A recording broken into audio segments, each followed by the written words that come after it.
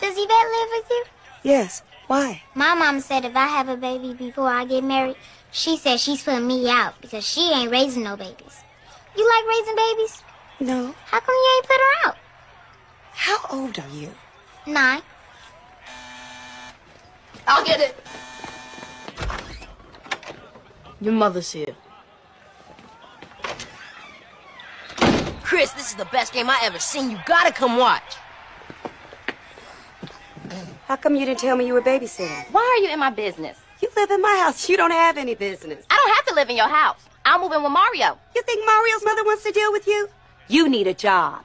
Why do you think I'm babysitting? You weren't even here. I was coming right back. Hey, that's enough. Excuse me? You gotta leave and take that baby with you. Fine. Not you, her. I don't know if that's such a good idea. If my mom comes home and finds out what happened, she's gonna ask me why I didn't tell her. And I'm gonna say because my dad told me not to. And then she's gonna curse him out and kill me. When are you coming home?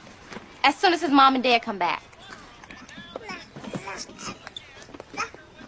Are you still going to teach me how to French braid my hair? Yeah.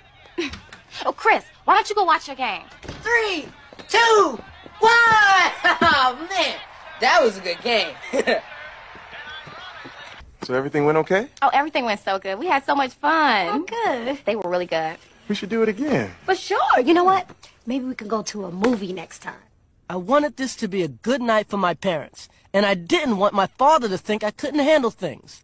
So I decided to keep everything that happened to myself. You know, Yvette, are you free next Friday? No.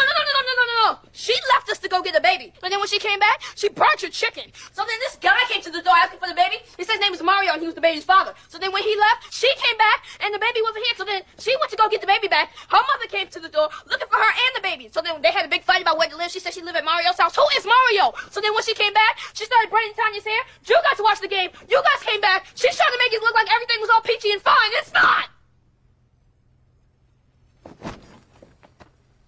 I told you we should have let Chris babysit. Girl, give me my money back. I'ma kick her ass. On my way.